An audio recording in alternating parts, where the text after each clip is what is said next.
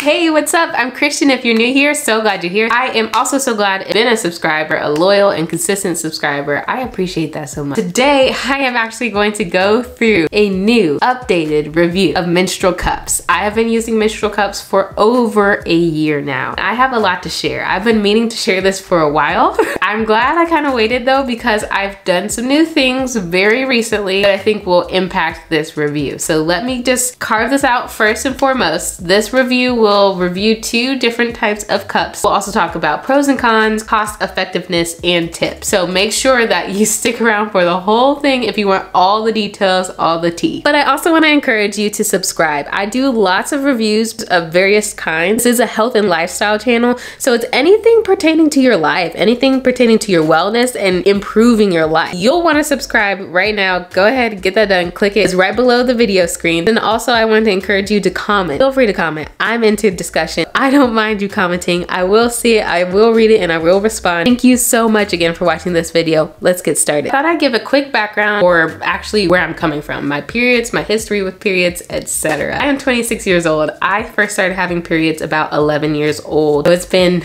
quite a long time since I first started having periods. I have tons of experience. I'm not gonna do the math, but just think of it, 12 times 15.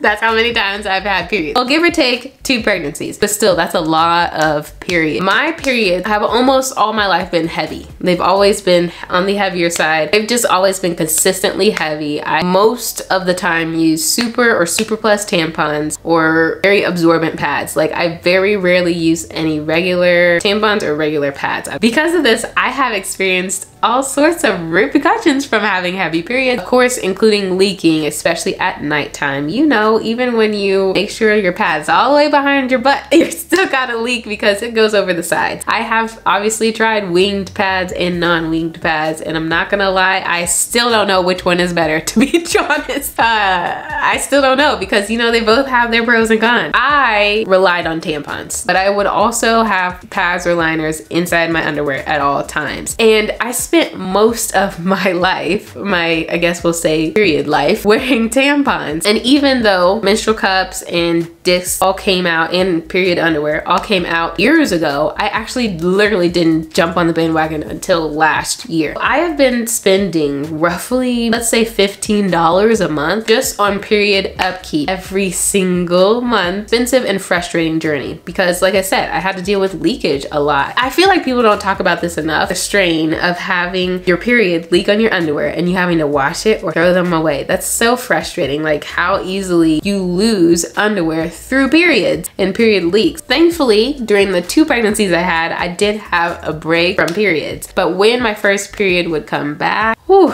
it would be like a rude awakening. Like it was like, let me just make up for all the freedom you had. Not a fun experience. I have, since my second pregnancy, been very happy to look at other alternatives. I do not have the time thinking about leakages anymore. I don't have the time to be thinking about spending $10, $15 every single month, literally just on tampons. Like I said, for me, I have a heavier flow, so I would need more than just 16 tampons. You know what I'm saying? Like if I'm supposed to be changing it every 3 hours, you know that I need more than 1 pack of tampons. So it easily became an expensive, painful, annoying process. I finally started to do some research on the differences between a menstrual disc and a cup and the period underwear, reusable pads, etc. Like I researched it all for a few months, and then I finally got a cup. The first cup I got was by June, and the only reason I got this cup from June is because they were running a promotion where they're normally $26 cup. We were still in like month 10 or 11 of the panorama. They were interested in giving people menstrual cups at a discount. I thought I'd hop on it since it was only $6. Since then, I have exclusively used this cup with the exception of just this past month. I used this new cup that I just got from the company Salt with 2 A's from Target. I actually was just hanging out at Target shopping, just a regular weekly shop for groceries. I stopped by the sale section in the like hygiene section of the store. Normally I'm just browsing it to see if there's any really good deals, but I don't always get something. That day I actually got this cup. It came in a box, which I'll show you in a second. It was on sale for like half off. It ended up being only $14, which was still a really good deal. Most menstrual cups and even menstrual discs, they are a little on the higher end. As I mentioned in my first first review, I actually wanted the Cora menstrual cup. It is a brand that I personally like, and I use their tampons regularly. They are organic cotton tampons, and it's a more ethical, sustainable brand. However, Salt is also on the more ethical, sustainable side. It was still a plus, so maybe I'll do another review another day and we'll check them all out, maybe. If I have the money to just be buying menstrual cups. I got the regular size, which is the darker cup. They have a smaller size, which is clear. And then that's the same case for my June cup. I also got they call it 2. They just do 1 and 2. But I got the bigger size in that simply because I've given birth technically twice, but the second time was the only time I gave birth vaginally. And they do say that if you've ever given birth vaginally, or if you have high capacity, larger space, to get the larger size cup. Let's talk about pros and cons of menstrual cups versus traditional things like pads and tampons. I know with the cups, they're different than the disc in that the disc, some are reusable, some are not. Cups are only reusable. Typically it's made out of some type of silicone because you'll be able to squish it and squeeze it, which is really good because everyone has a different sized vagina, different placement of their cervix. Like, we aren't all the same. Sometimes you have a longer distance between the opening of the vagina and the cervix. Sometimes you have a wider amount of space. It depends on who you are in your body. Everybody is different. So it is important that it is squishy and pliable, and that is why it is typically made out of some sort of silicone, which lasts years. I believe they suggest up to a decade and no more than that, just because, you know, this will be in blood. That's what it's used for. So you do want to be sanitary. So that is a major pro compared to a tampon or a pad. Those are 100% disposable only. You cannot reuse them. You cannot leave them in for a very long time. They aren't as easy to clean, which is another point with this being silicone. I can just rinse this off and boil it between periods. Whereas a tampon or a pad, you have to throw it away. You'll have some stinkies because it's literally holding your blood and all the other things that come out of your vagina. That is the two major differences, is the ability to dispose, the ability to clean and stay clean, etc. Of course, there comes the price, which up front, the cup seems so much more expensive compared to tampons. But if you think about it, like I said before, spending $12 to $15 over the span of 15 years every single month, I'm not gonna do the math, but I know that's a lot of money. That is a lot of money compared to a cup that I can use for literally the same amount of time. And yes, it might cost $30 for the cup, but $30 over 10 years compared to however much it is to spend on tampons and pads is way more economical than you could ever get. Truly, it is. That is super cheap and super affordable. Like I said, yeah, it hurts a little the first time. If you're someone like me, you don't spend a lot of money right off the get-go. It does hurt the first time, but it pays in dividends. I have spent so much less money. So that is the next pro. Honestly, there aren't many cons. The only real con I have for the cup versus the tampon is that yes, you do have to physically do a lot more to your body during your period. And you know, make sure you do clean it. That is the biggest, I'd say, con. And I'm saying con with air quotes because it's not that big of a hurdle to get around. It just means you do need to be very wise about what you're doing. With a tampon or even a pad, with a pad, you just pull it out of your underwear. With a tampon, you pull the string, so it's quick, and yes, your hands should be clean, but they're not even really gonna touch your body. Whereas with this menstrual cup, your hands do need to be clean because you will be inserting your fingers at least a little bit into your body when you insert it. There are some like more minor things that I think vary from person to person, so I can't really speak for everybody on those things, but I will discuss a couple of things later in a mini horror story, if you will, of something that happened with a cup a few months back. So I'll share that later. Other pros that you probably already know, but I just want to reiterate are great, is that the cup can stay in a lot longer. They say up to 12 hours, which is amazing.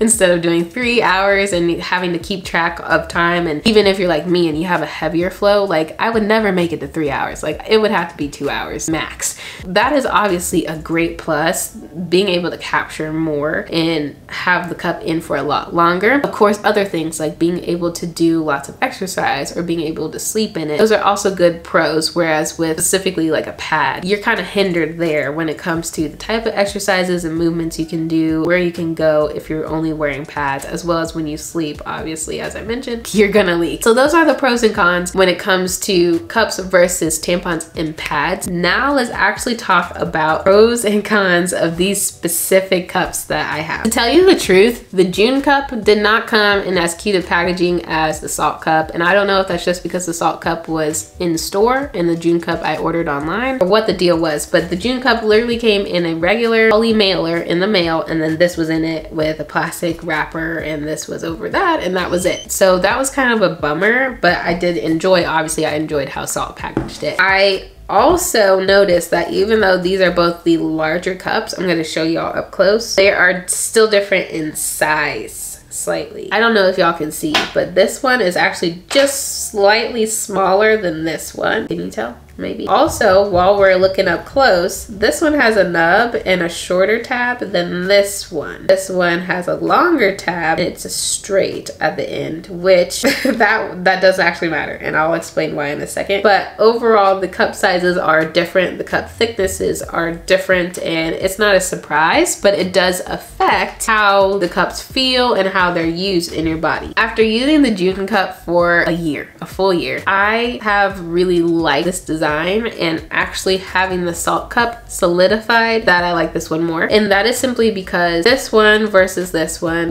has measurements on the inside to tell me, like a 10 milliliter and a 25 milliliter. It's a minor thing, but it does help tell me how heavy my flow is, which is important. This cup is longer because the nub is shorter, and also that the nub has I keep calling it a nub, but I don't really know what it's supposed to be called. But the nub has a little ball on the end, and that it's easier for me to grab this cup and feel it and know where it is. It's easier for me to grab it and touch it and pull it out in comparison to this one. This tab is actually flat. I don't know if you can tell. See how it's flat? So it's easier for it to just lean against something, and it makes it harder for me to grab the cup sometimes. I did hear one creator on here on YouTube say not to pull the tab because it hurts, but it actually, at least for me, has never hurt once. Like, it's never been a problem. So sometimes I do use the tab if I have a harder time reaching up to get the cup. And that brings me to tell you this important fact, which is no matter what kind of cup you get, you will sometimes experience the cup kind of gravitating upward because your vagina is basically suctioning onto the cup to make sure there's no leak. So it will gradually go upward oftentimes with your movements and whatnot. And so there will be times when you might have to reach further up to pull the cup out. Here's where I give you a small horror story. It's not bad, and I don't want to scare you off from menstrual cups, but I do want to let you know that yes, sometimes it does get stuck, and yes, I have had it get stuck before. I was actually at someone else's house, not my own house, so thankfully I was still in like a residential bathroom. But it got stuck, and I was trying to reach up there, and it was way up there. So I discovered my cervix is probably higher, but it was way up there, and I was trying real hard to reach up in there, but my hand could really only go so far. I was in there trying to get it out probably for at least 20 minutes, and at the time, I think I was trying to do some other things to get it out, like squat all the way down on the floor, but it took a long time. Like 20 minutes is a long time just to be fishing around, if you know what I'm saying. So it was really, I'm gonna say, frightening to not be able to get it out right away. I'm very used to being able to just reach up and pull it out, but I finally got it out. It was fine. I rinsed it out like normal. Everything was good. Looking back, I should have done some other things to get it out, maybe like wet my hands in the sink with water, because you don't always create the situation that causes it to get stuck. But there are times where you could be contributing to it getting stuck, like pushing the cup too far up. You don't actually have to push it all the way up when you insert it, as long as it's not sticking out. Last time I did my review, I had not exercised heavily in the cup. I think I only did like a walking workout or something, like something really basic. I also had never slept in the cup. At that time, I would take the cup out and put in a tampon. And yeah, I know that sounds counterproductive, but I have not felt comfortable, even to this day, sleeping in the cup all the way through the night. And so I do typically buy tampons, usually super plus, or just the nighttime. Then it takes me 3 months to get through one box instead of 1.5 boxes per period. So it does save money and landfill usage. I have napped in the cup and it worked just fine. Nothing happened, literally nothing. It was just like as if I was awake that whole time. The cup stayed in place. I didn't have any leak issues. Everything worked out perfectly. I just personally don't trust my body to be able to sleep in the cup all the way through the night, because I do typically have heavier periods, and that's my spiel on that. However, However, when it comes to the exercise, I have tried to exercise in the cup, doing something heavier, more intensive. I'm pretty sure I've done a HIIT workout, and I know I've done stairs workouts. Don't think I ran in the cup, but you can probably do cardio in the cup. I know other people, other influencers, even influencers here on YouTube that do exercise in the cup. The only thing I haven't really checked for is, you know, stuff like squats, heavy weightlifting, that sort of thing. So I can't speak on that. If you're jumping or you're doing stairs, you're doing a HIIT workout, you can survive wearing the cup and it generally stays in place. Like, it might be a little different for you, but I can attest to the fact for me, it stayed in place. So here are some tips for use and cleaning that some will be reviewed for my first review, some not, but I feel like need to be said no matter what. And let's start with the cup actual shape. Usually when you insert it, you're gonna hold it, and it's easiest to fold it like this. I'll make it so y'all can see.